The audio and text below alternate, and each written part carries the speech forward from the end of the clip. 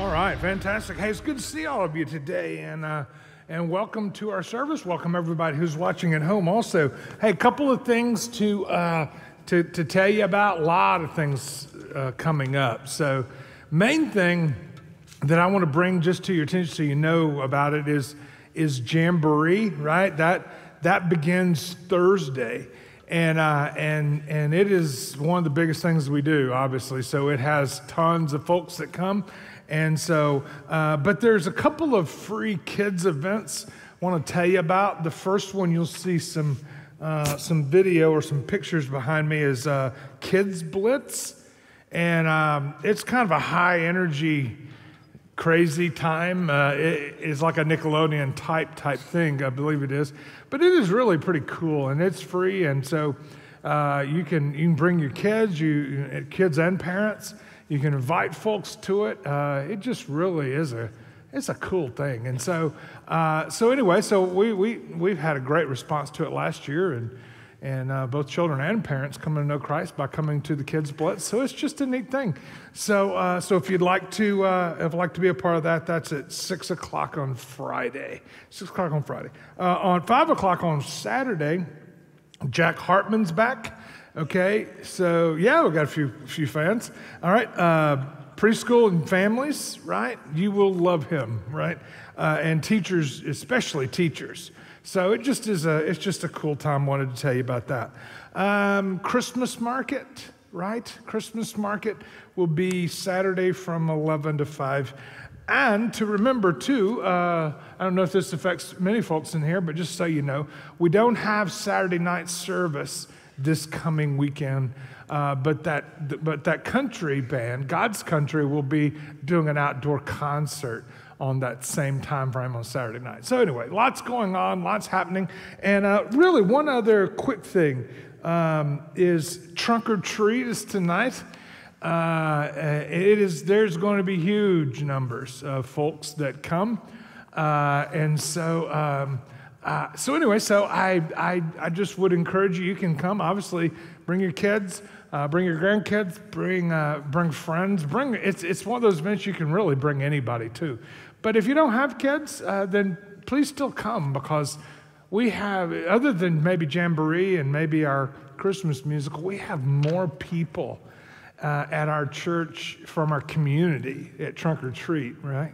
So if you want to just come out and just make the people feel welcome, if you've got that personality, you can do that, then it would be a great time. You can come from 6 to 8 tonight. The last thing I want to tell you, all right, sounds like the commercial hour, but last thing I want to tell you about is, and I will share with you this again next week, is that, and I try to share with you every couple of years, is just how important it is to vote, right? I here at church, we're never going to tell you who to vote for. But we will tell you to vote, and so I don't get all into the endorsing and all those things, but I do realize the incredible importance to vote. You happen to live in a country where you get a voice in those who will lead over you. That just is almost unheard of in human history. And so find out, right? All right, find out and issues that are going on, and basically find the one who best fits and who you think that will help us in a lot of the issues we do have. So anyway, I wanted to tell you that. Don't not vote because you can't find the perfect candidate, because there is no such thing as the perfect candidate any more than there's the perfect pastor, right? It just doesn't happen. So anyway, all right, let's continue. All right, I'd like to kick this morning off. If you have a Bible, go ahead and turn to John 15. That's where we're going to be. I am excited about today because it's going to. One thing, I just love being politically incorrect. It's just a favorite of mine. But another in very important thought here is that I'm going to share a lot of scriptures with you, right? But I want to get your mind into the context of it, because perhaps some of these verses when you just read them casually, they don't make any sense. But when you see what they're saying, I just let them speak is my thought today. Just put a whole lot of them up there and let them speak.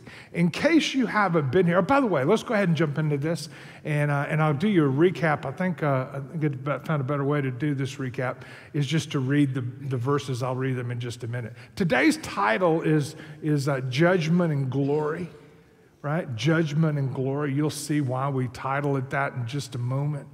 And in this passage in John chapter 15, it's the passage with Jesus talking about I'm the vine, you're the branches, right? And so it's an agricultural analogy or metaphor or illustration, example, whatever you want to call it. And Jesus used common day things so that people could understand. And so, but there's certain parts to this. But we get to the judgment. Judgment is judgment and glory, and we won't get to this part till the very end. But the judgment part is what most people don't want to hear about, they don't want to talk about.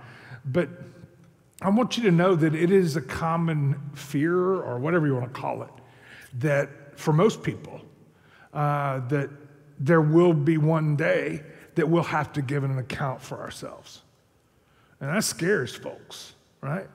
Especially if the person who you have to give an account to knows everything you've ever done or said or thought, right? So it's a scary thing. That's why people avoid the issue altogether, right? But I just want you to know what the scripture says.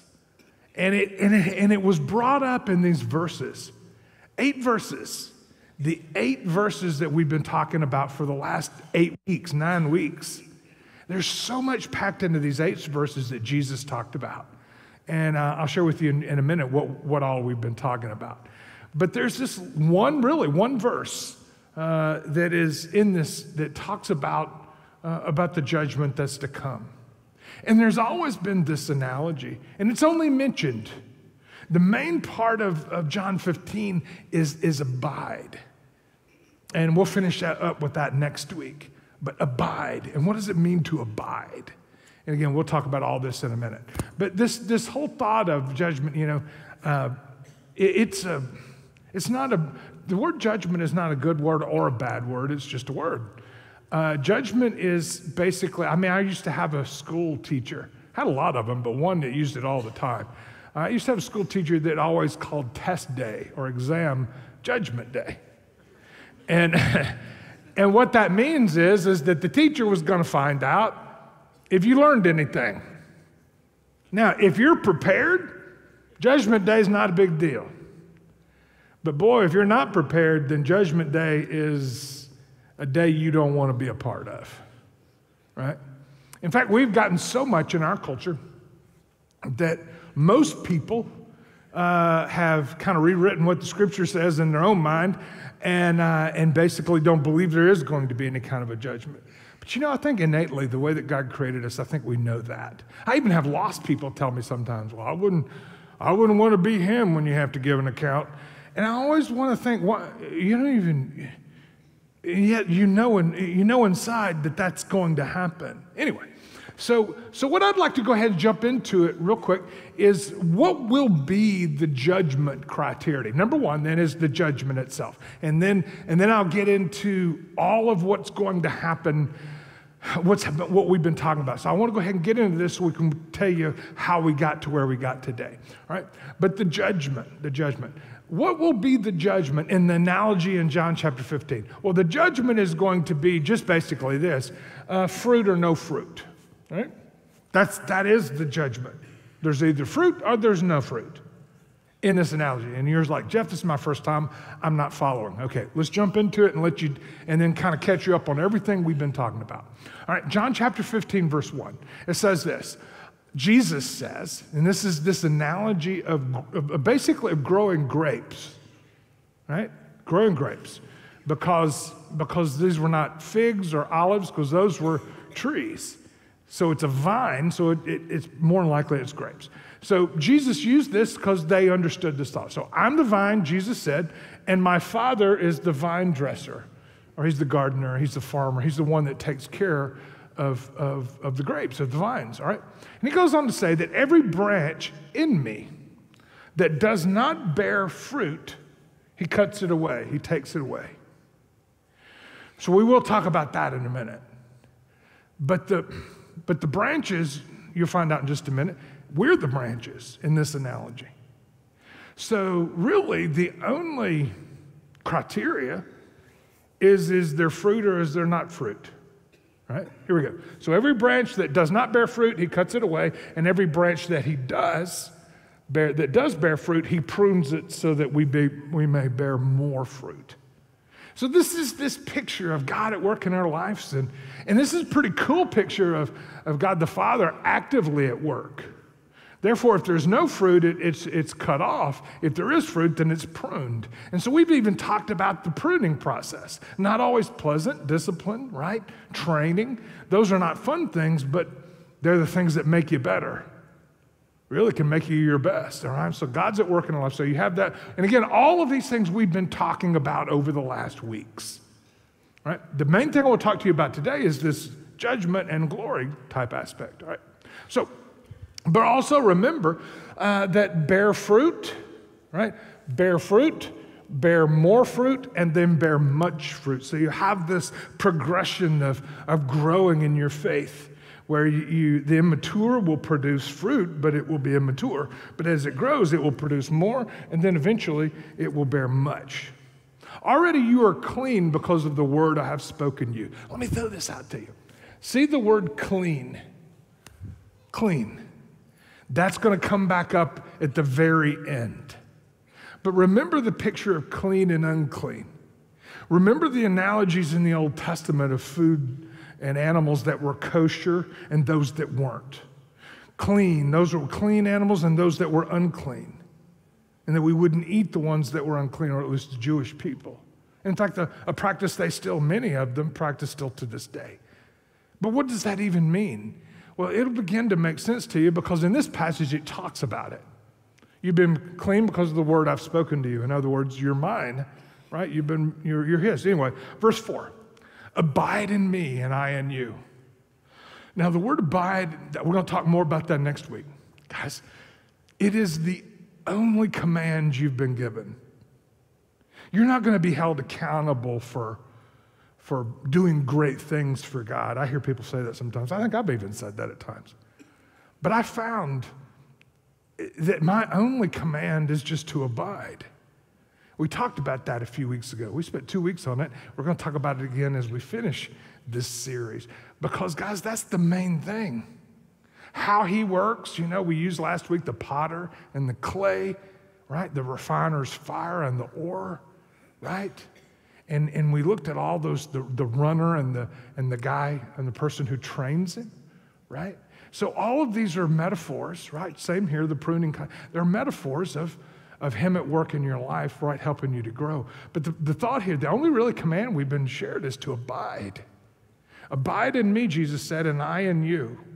As the branch cannot bear fruit by itself unless it abides in the vine, neither can you unless you abide in me. So then you have this, these are all things, these are just review. I have to take this time to get your mind back in the spot of this whole concept. Because the whole thought of judgment, right, it freaks people out until you see it. Boy, that is what that says, And I love doing that. I love when it's not, Jeff, about what you think or about, it's what it says, all right? So you'll see that today, but I need to get your mind there and back where we were. So unless it abides in the vine, neither can you unless you abide in me. So you can't go out and do great things for him. All he's called you to do is abide in him, and then he'll do great things through you. And in the end, he'll get the glory for it. It's actually pretty cool when you look at it. All right? I'm the vine, you're the branches. Whoever, all right, here we go. The branches, whoever abides in me and I in him, move on, verse 6. There you go. Good for you. All right.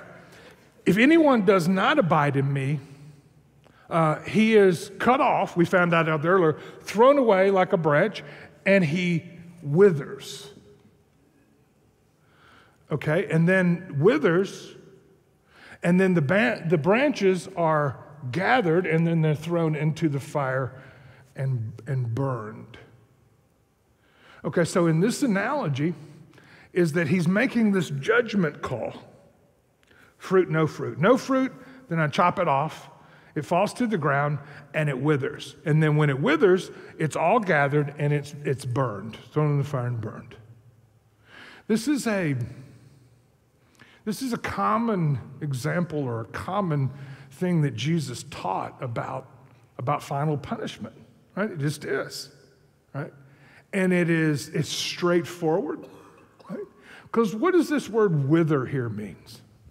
Well, let me tell you, let me give you a great example of the word wither, right? I do not dye my hair white. When I got here 15 years ago, it was blonde, all right? So I have been withering ever since. Does everybody understand the word wither? You call it decay, you call it going downhill, you call it whatever, nobody wants to talk about it, but it is the truth. It's the elephant in the room nobody wants to acknowledge, right? And when we fight all we can to keep it from happening. But remember this, it is going to happen. So eventually, there's going to be a withering, and there's going to be a gathering. Just remember these words, because when we begin to read these other things, you'll begin to see all of them match up. It's really cool, all right? So just hang with me here. So anyway, and they're burned. If you abide in me and my words abide in you, ask whatever you wish and it's going to be done. By this my Father is glorified. So hence you understand where we got judgment and glory. And what does this mean? And you'll see it mentioned often, right? What it means to bring glory to someone, to praise someone. And it's usually those who have identified in their lives what God has done in their lives. And the way that God gets the most glory in your life, right, is that you bear much fruit. That is the only things he can do through you. And the only way you're going to do that is if you abide. Powerful stuff. So this is where we've been up to now. So back to number one. Well, back where we've been the whole time. First of all, I want you to see judgment. What is the judgment? The judgment is whether there's fruit or no fruit. And the scriptures talk about this often. And so I want you to look in a couple other spots, mainly parables, where Jesus talked about this. And it's first one I want to share with you is found in Matthew 13. All right, Matthew 13. Now, remember, these are just parables. These are just stories that Jesus told. But I want you to see that most of what I'm going to share with you, except till the very end, these are all Jesus' words. He spoke about this kind of thing often. And he illustrated it. He allegorized it, right? And but it all is congruent. It all matches up. And so I have to not talk to you about it as much and just let you see it, right? Matthew chapter 13, verse 1. That same day, Jesus went out of the house and he sat beside the sea, that is the Sea of Galilee. And great crowds gathered about him, so that he got into a boat and sat down and he pushed out, and then they stayed on the shore and he was able to talk to them, to teach them. And so the whole crowd stood on the beach, right? And he told them many things in parables, stories that have kind of an underlying meaning to them. Symbolism, allegories, parables, whatever you want to call it. All right. Now this one is well known, and there's no way I can tell you all about it. I just want you to see what is the criteria. Here we go. And then he said, a sower went out to sow. Basically, a farmer went out to plant seed, is the thought that we would understand better. And as he sowed, some seeds fell along the path, and the birds came and devoured them. Other seeds fell on rocky ground where it didn't have much soil, and it immediately sprung up since they had no depth of soil. But when the sun rose, they were scorched, And since they had no root, they withered away. Don't miss this. All right? For those of you that have ears to hear and are following along with me, and you see these similar words that Jesus used to say similar things, right? Over different allegories, different analogies, and different parables. It's actually pretty amazing, right? Other seeds fell among the thorns, and the thorns grew up and they choked them, right? Other seeds fell on good soil and they produced grain, some 100, some 60, some 30. And then Jesus makes this wonderful statement that I repeat as often as I can. Those of you that have ears to hear, you need to hear this. It is still one of the great mysteries, just with this message. The last twice I've done it, and now, and I've had people come to me and it was like, wow, Jeff, that was so important to me to understand, and they patted their heart, and I'm like to myself, it's an amazing thing to me, and what Jesus meant when he says, those who have ears to hear. I mean, he's talking a story about a guy going out and planting seed on paths and among thorns, and what does he even talk about? What does it even mean? Well, he explains it in just a minute. But the ears to hear, that has been the incredible thing in doing what I do.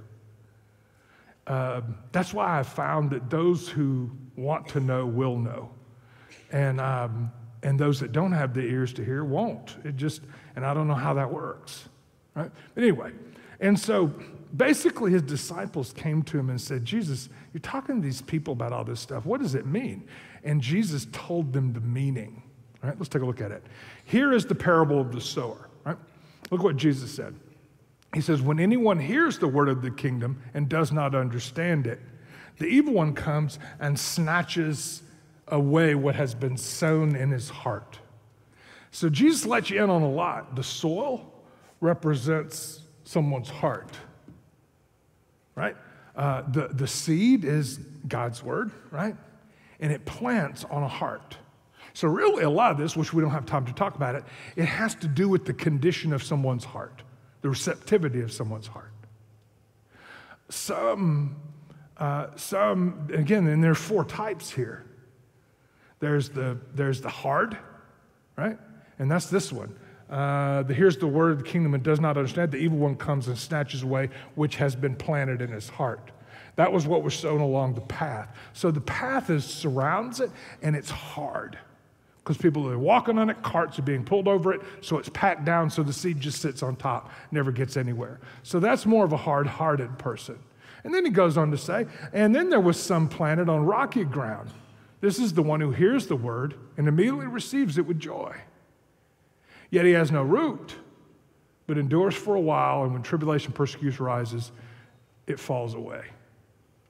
So notice here, this is someone who hears God's word, and at first they're kind of excited about it, I always call it they have a religious spasm, and they get real excited about stuff, but then it's not real.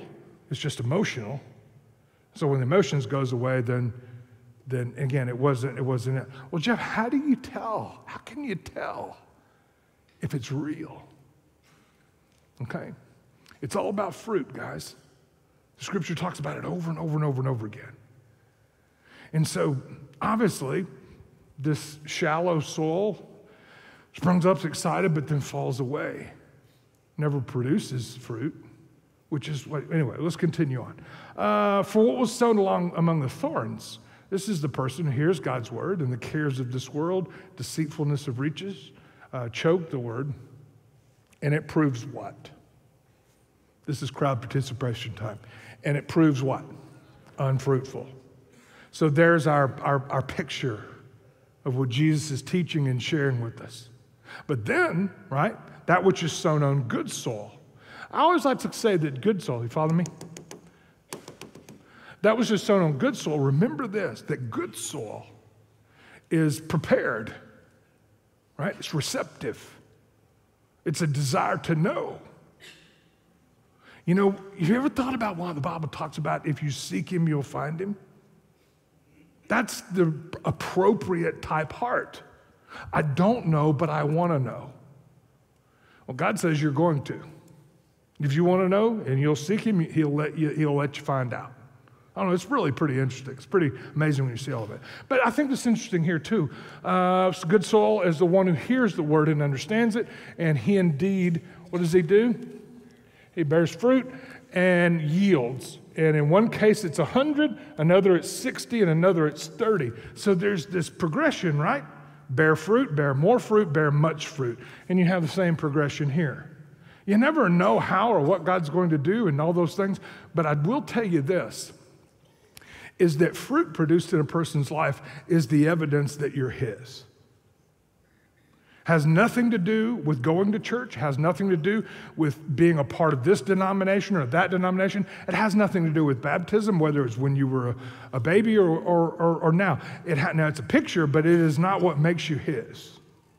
Right? Well, I try to do good things. That's not what we're talking about. You'll even see that in a minute.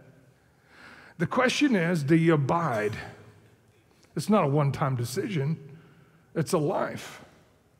And then he produced fruit, even to the thought of born again, which again we'll talk about in a minute. That is a picture of a fruit being produced. It's an incredible thing when you really begin to understand what the real judgment here is. Is the judgment, is there fruit or is there not? Right? Now, one other parable I want to share with you. It's the one right after this one. And this one is really interesting, right?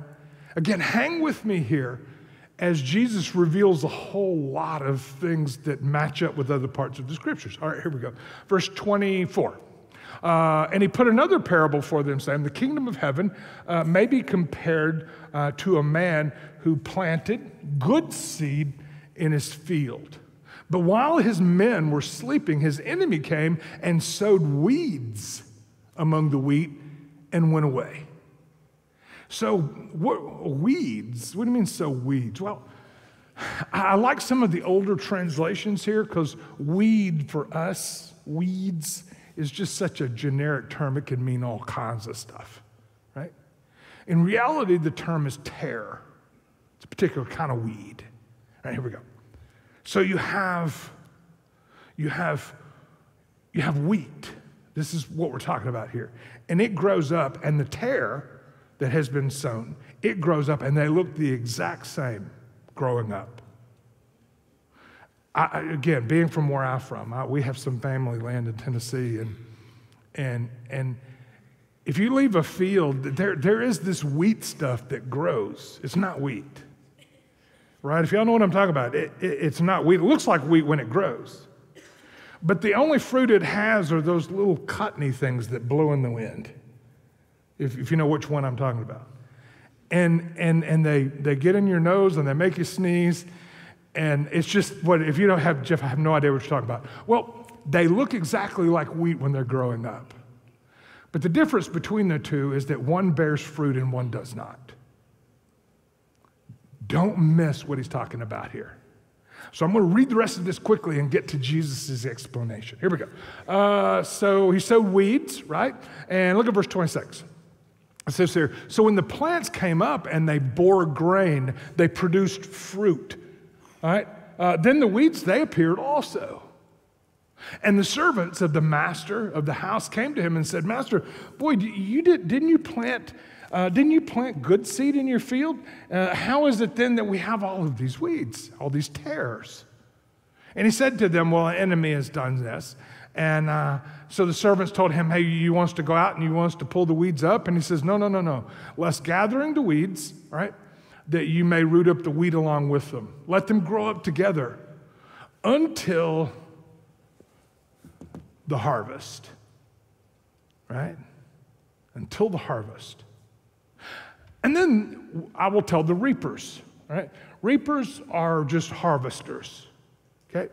But this is where you get some of your superstition, the Grim Reaper, with the sickle. Have you ever wanted to know why? Because they're gathering the wheat, right? And most people have no idea that that's what it is on Halloween, right? They have no idea. But it is what they call the Grim Reaper. But in reality, it's just a harvester. It's just someone you employ to go out and pick the crop or to bring in the crop that's been planted. It's really pretty interesting. Anyway, hang with me here. Here we go. So tell the reapers, gather the weeds first and bind them in bundles to be burned, but gather the wheat into my barn. Now, let's listen to Jesus' explanation of this parable. This one's really pretty cool. Look at verse 36. Then he left the crowds and went to his house, and his disciples came to him and said, hey, can you explain to us what the parable of the weeds is, right? And he answered, and he goes on, here's what Jesus said. Well, the one who sows the good seed is the Son of Man, that is Jesus, in this analogy. The field is the world, right? And the weeds are the son of the evil one. Whom the enemy has sowed them is the devil himself. Jesus' words. The harvest is the end of the age. That is that time when the separation begins, when the distinguishing begins, right? And the reapers are the angels. Again, if you've never just taken the time just to stop and go, oh, okay. I always thought the Grim Reaper was the guy in the hat with the sickle, you know? But that's in sincerity. That's where, again, all the superstitions come from. But when you see Jesus' analogy, he's just trying to share with you, there's only one criteria in this judgment at the harvest. You either have fruit or you don't. All right? Does everybody hear me? I'm going to say you agree with me, but do you hear me? Right? You either have fruit or you don't. And you have fruit if you abide in him. If you don't abide in him, you don't have any. It's just an incredible thing. What does it mean to abide? That is the most important thing. That's what we're going to finish up with next week. What does it mean to abide?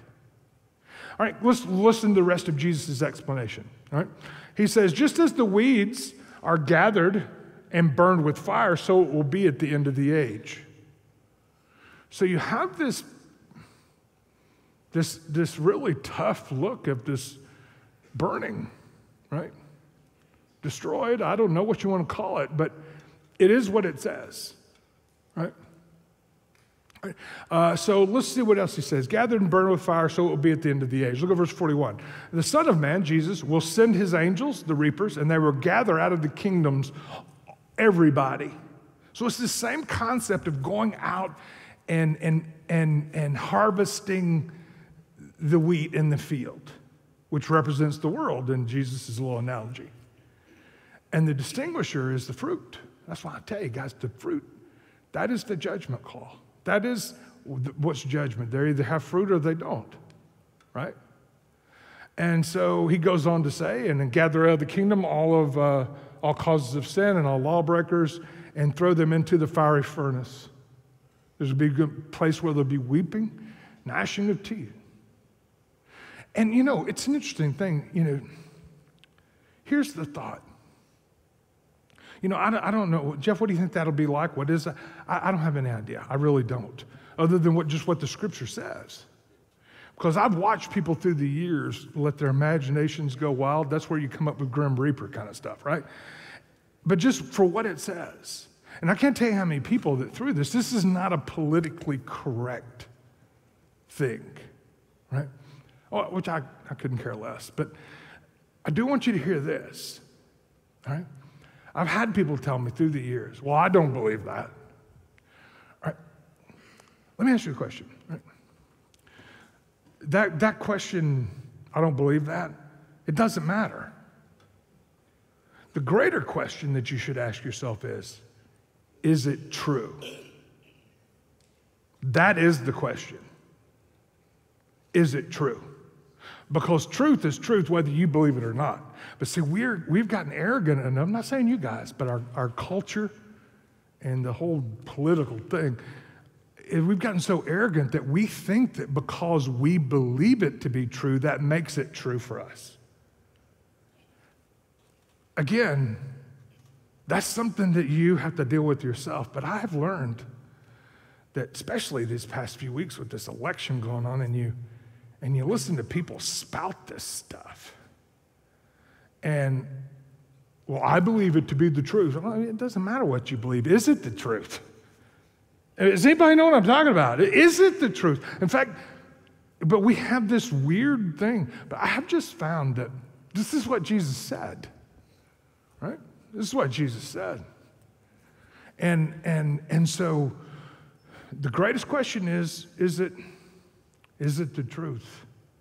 And I believe that it is. It's what he's teaching. Right? And again, well, Jeff, that's your interpretation. yeah. Tell me how else you're going to interpret that. And that's why, guys, I have this dumb thing up here. It's not a dumb thing. Thank you guys for getting it for me. But that's why I have this dumb thing up here. Because, oh, Jeff, I don't believe what you're saying is true. Well, is that what it says? That's what it says. And you have this harvest and this picture. And it basically goes on to say, you know, the fiery furnace is that, and then the righteous will shine like the sun in the kingdom of their Father. If you have ears to hear, you need to hear this, right? All right, number one then is the fruit, is the judgment. The judgment is there fruit or not? Number two, the results, real easy. All right, if there's no fruit, then you'll be cut off. If there is fruit, then there's going to be pruning in your life. We talked about that, all right? All right, there's going to be pruning in your life. We talked about the last 2 weeks.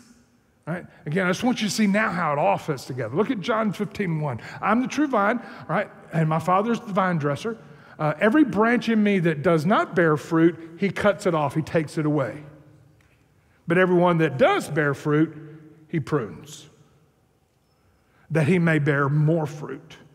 Verse 6, if anyone does not abide in me, he is thrown away like a branch and withers. We've already talked about that. Right? Number 3 is the reward.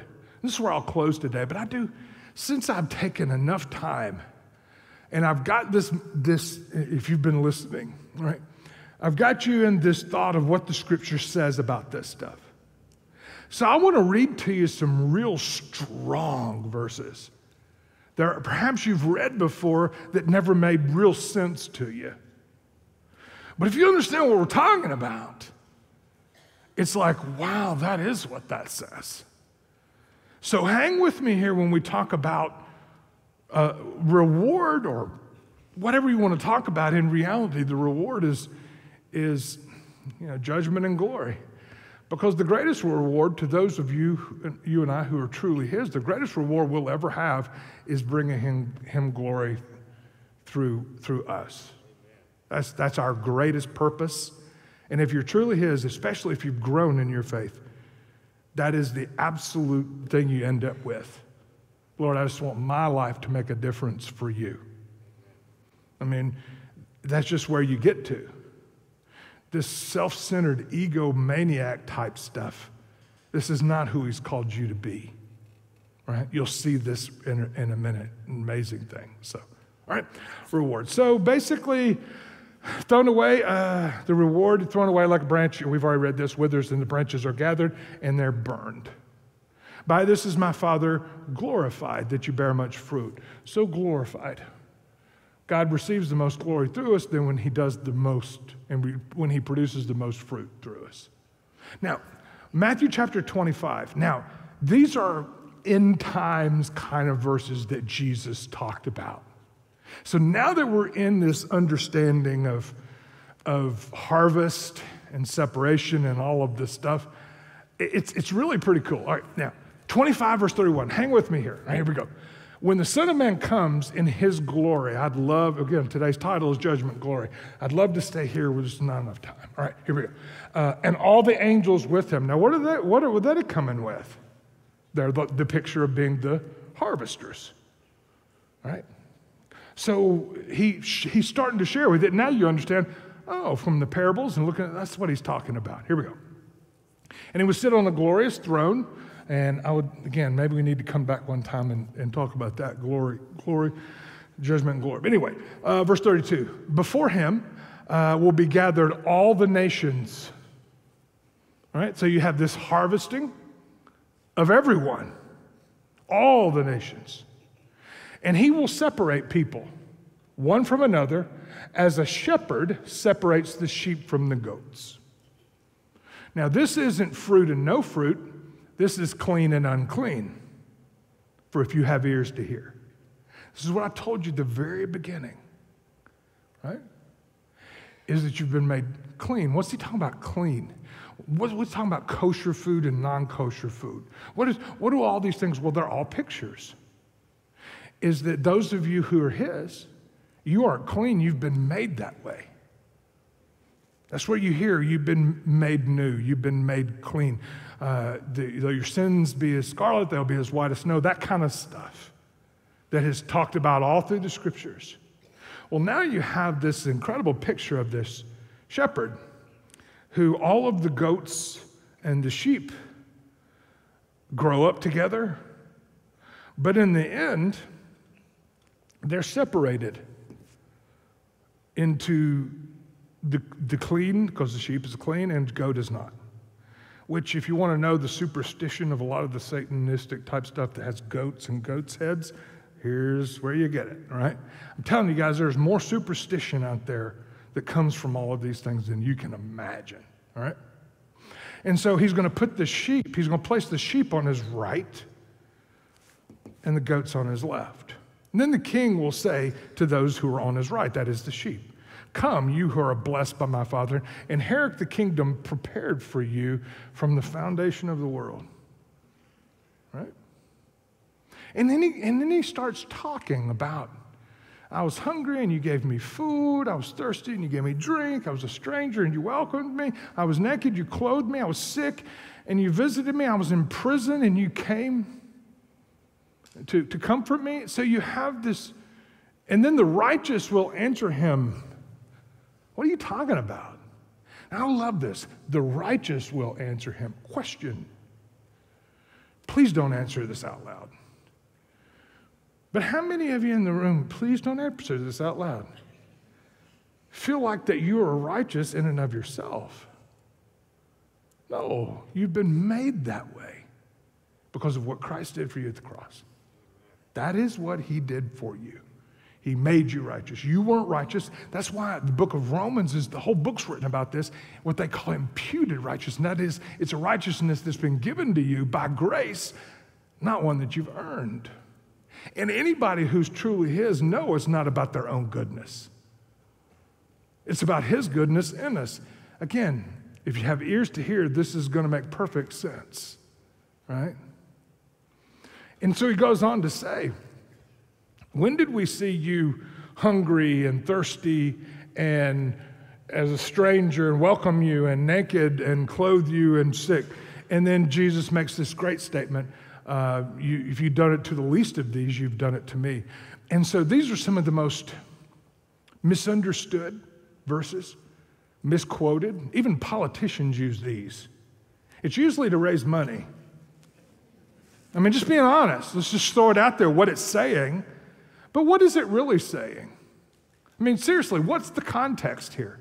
Well, you have sheep and goats. You have those who have been made clean, those who are not. And one of the great characteristics, if you are his today, it's one of the ways I have found that you can really tell if somebody is not only a believer, but they're really a growing and mature believer, is that you will have a growing sense inside of you of truly caring for other people. Not just when it benefits you, not just when people notice it, but why? Because of what Christ did for you. And so as you grow in him, as you abide in him, that being less consumed by your own ego becomes less and less and less. Why? Because you're abiding in him, and that's who he was. So this is what we're talking about here, right? And again, it's not talking specifically. It's the genuine thought is helping people in need. I mean, it just ought to be who you are, and that's going to look different for everybody, right? It's amazing how it works. Then he goes on to say, then he said to those who were on the left, right, "Depart from me, you cursed, into eternal fire prepared for his devil and his angels." Again, eternal fire, that's just, sometimes people say, well, Jeff, what does that mean? I said, I don't know any more than I know the other and what it says about, his kingdom and all the things. But you know, a guy, it was groundbreaking, I think. It was very simplistic, but it was groundbreaking. A guy wrote a song in 2000, 2001. And to me, it was just one of those great things. And most of you know it, the title of it, I Can Only Imagine. And he says, I don't know. I don't know what these things are like, but I can only imagine. What's it really going to be like, look like? Again, we don't know.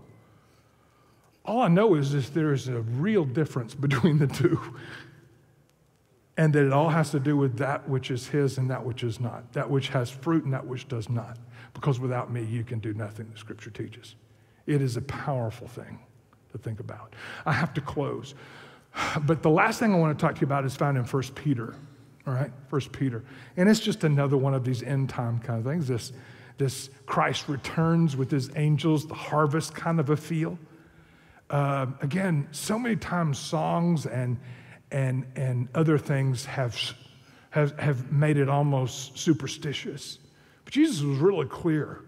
Not the complete picture. That won't ever be. But it was pretty clear that this is the truth. It's the coming time. And isn't it interesting that nobody talks about it? Nobody talks about it. Who would even consider themselves believers. Why? Because, I don't want to turn people off. Well, let me say, is it the truth or not? You know, maybe it turns you off or not. You know, if there's not this, then what did Jesus come to die for? Right? Why did he do what he did if none of this is true? It's an incredible thing. It's compelling. Right? 1 Peter 1, this is where I'll close. 1 Peter 1, verse 3. Blessed be the God and Father of our Lord Jesus Christ. According to his great mercy, he has caused us to be born again. That term born again is used several times in the Scriptures. Most time people say, well, it's not in the Bible. I'm like, have you read the Bible? There's this one in 1 Peter. There's one in 1 John. There's also Jesus said it in John chapter 3. Right? But this whole, again, it's about bearing fruit, right? You know, you have conception, you have gestation, and then you have birth. That is, fruit is born. It's a powerful thing when you look at it. But it's just another, illustration. Anyway, born again into a living hope through the resurrection of Christ from the dead, to an inheritance that is imperishable, undefiled, unfading, kept in heaven for you. Now, there is one thing I can tell you about what, if you will, heaven, right, will be like, right, a little bit. Well, these are real interesting words, imperishable, undefiled, unfading. See, all you and I know is wither away, right? Now, some of you may not be old enough to know what that looks like, all right? Just look at me, all right? All these things are true of this life. Perishable, decay, defile, which is the same concept, and to fade. That's why when you buy your car, right? All right, basically it's just premature junk. I don't think anybody disagrees, right? I mean, literally in 10 years, you'll be longing to get rid of it, as you're having to fix it every other week. So why? Because things go downhill. One thing I do know is that will be done away with. That's subject to decay. That's actually pretty cool when you think about it. Right? So kept in heaven for you, and who by God's power are being guarded through faith for salvation, ready to be revealed at the last time. So it has not been totally revealed, which I think is pretty interesting. In this you rejoice, though for a little while, if necessary, you've been grieved by various trials, so that the tested genuineness of your faith, more precious than gold that perishes through, though it is tested by fire. So we're back to the analogy of the refiner's fire. We talked about this last week. Potter and the clay, right? Athlete and the trainer. You have all these great pictures of what this means. Right? Though you have not seen him, you love him. Though you do not now see him, you believe in him and rejoice, all right, with joy that is inexpressible and filled with There's our word again.